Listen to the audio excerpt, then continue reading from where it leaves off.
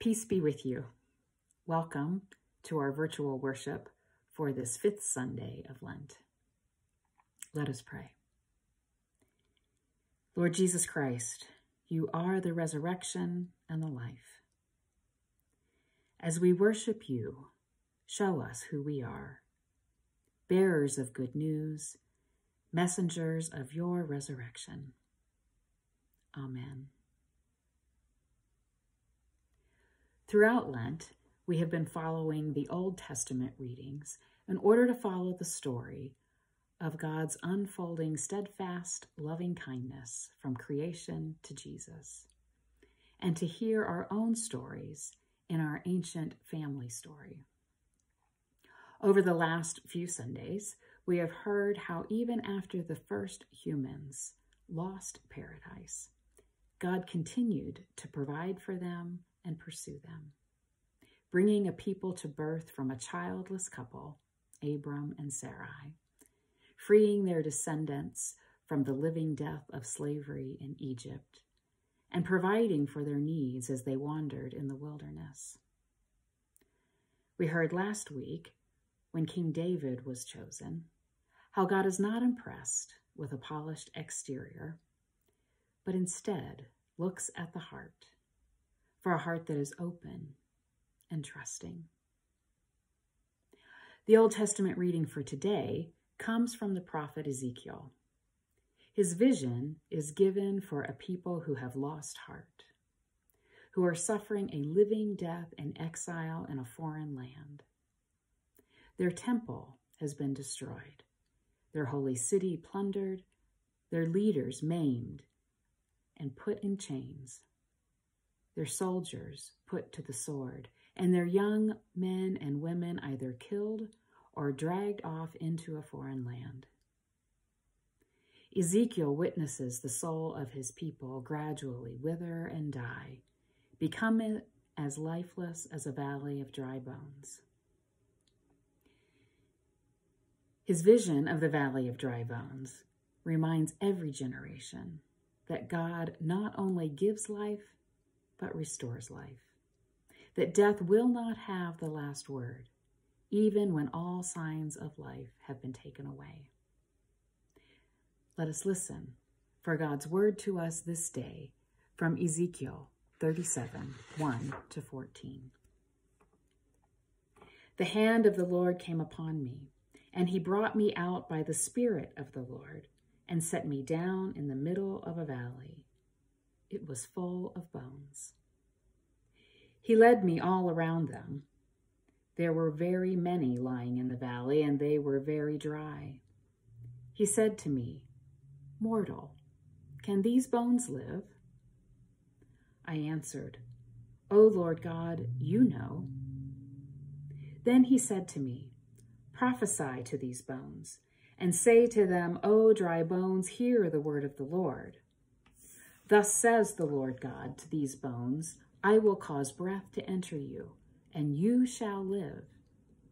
I will lay sinews on you, and will cause flesh to come upon you, and cover you with skin, and put breath in you, and you shall live. And you shall know that I am the Lord. So I prophesied as I had been commanded, and as I prophesied, suddenly there was a noise, a rattling, and the bones came together, bone to its bone. I looked, and there were sinews on them, and flesh had come upon them, and skin had covered them, but there was no breath in them. Then he said to me, Prophesy to the breath, prophesy, mortal, and say to the breath, Thus says the Lord God, Come from the four winds, O breath, and breathe upon these slain, that they may live.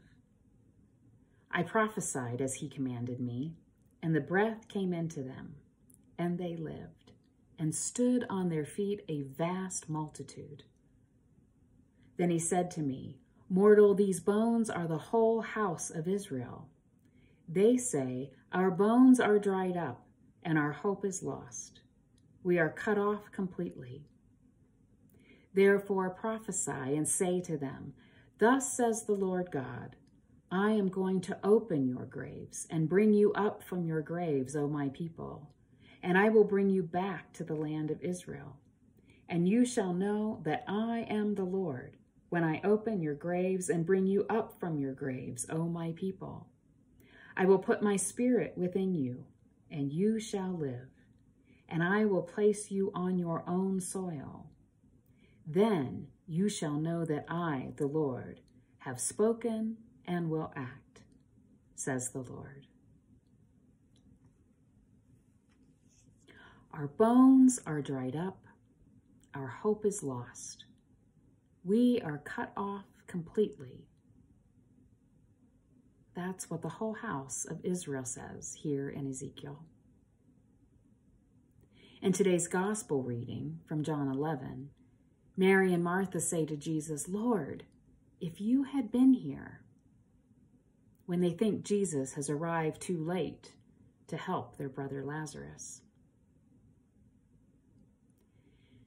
Do you ever find yourself engaged in this kind of honest conversation with God? Lord, I am hopeless and cut off. If you had only been here. This is not how I expected things to turn out. I am worn out. Have you ever mustered the boldness to complain to God? Or are you worried that that is somehow an act of unbelief, of unfaithfulness? Did you know complaint and lament actually belong to the language of faith? Look through the Psalms. You'll find in at least 1/3 of them someone complaining their way to belief. The psalm for today, 130, says, Out of the depths I cry to you, O Lord. Lord, hear my voice. Let your ears be attentive to the voice of my supplications. Or as the translation, the Message says, Help, God. The bottom has fallen out of my life. Master, hear my cry for help. Listen hard. Open your ears. Listen to my cries for mercy. Complaining, lamenting, is an act of faith. It is an act of belief because we're declaring our confidence in God's ability to act and our disappointment that God has not acted according to our expectations. In this morning's reading, there's a temptation to move quickly to the good part, the part about the joy of new and vibrant life, of renewal, restoration, resurrection. We want to skip over the dry, barren landscape. But sometimes that is exactly where we are. And to not acknowledge it, to God especially, is to be less than honest with ourselves and God. It is in the dry, barren place that the Spirit begins to renew, revive, and restore. This is where the Spirit brings new life. In this second week of distancing and disruption and disappointment, I realized that I was really sad. Sad about the collective anxiety and fear experienced by so many. Sad about the innumerable disappointments as schools are closed and concerts and events and celebrations are postponed or canceled. Sad about the disruption of our own gathering face to face, especially as we anticipate Holy Week and Easter. The voices of the Israelites, of Mary and Martha and of the psalmist, have given me language and reminded me how helpful the act of complaint and lament can be. Our cries are not too much for God. God laments with us. In fact, God wants us to come into God's presence with our anger, in our fear, in our loneliness, in our hurt, in our confusion. This is one of our Christian spiritual practices that nurtures resilience. Naming what our experience is and how we truly feel in order to make a request of God and trust that God will act, bringing light to darkness, life to dry bones, and resurrection from death. Ezekiel's vision begins with the lament of God's people and ends with God's action, with the Spirit bringing new life.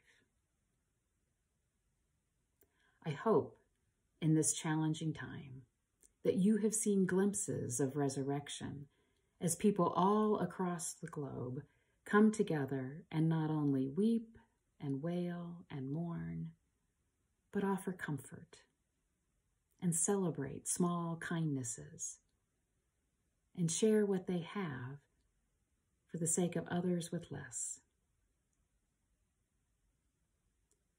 Easter is coming, and nothing will stop God's power and plan to bring new life out of despair and death. But in the meantime, in this in-between time, we can, as an act of faith, weep with those who weep. Mourn the mounting communal losses together, and cry out to God in prayer for help with hope.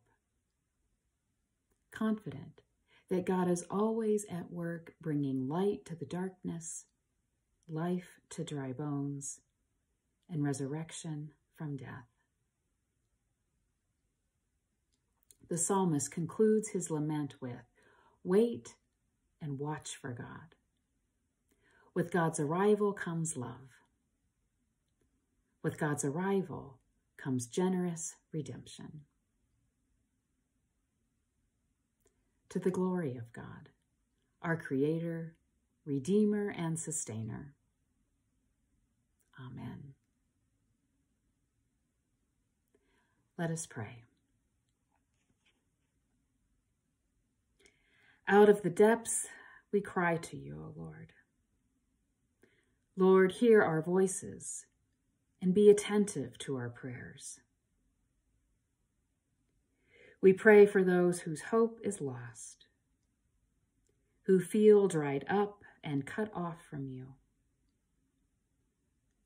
By your grace, open their graves, bring them back to the land of the living. We pray for those who are oppressed, held captive by the power of death. Release them from their chains, unbind them and let them go. We pray for those who weep, lost and lifeless in fear and regret. Grant them the peace of your presence. Show them what your love can do. Holy God, giver of life, we thank you for raising us up and joining us together as one people, your people, flesh and bone in the body of Christ. As you have delivered us from death, use our lives to proclaim the good news of new life in Jesus Christ our Lord. Thank you for having heard our prayers.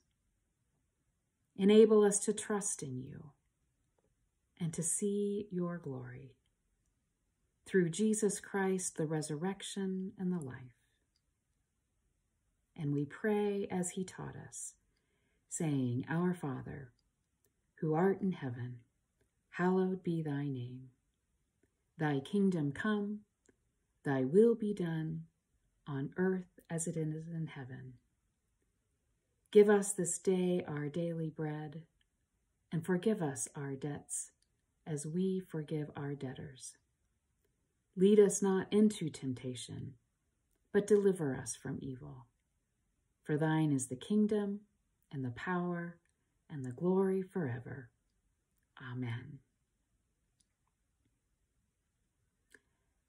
May the grace of God be with us all, now and always. Amen.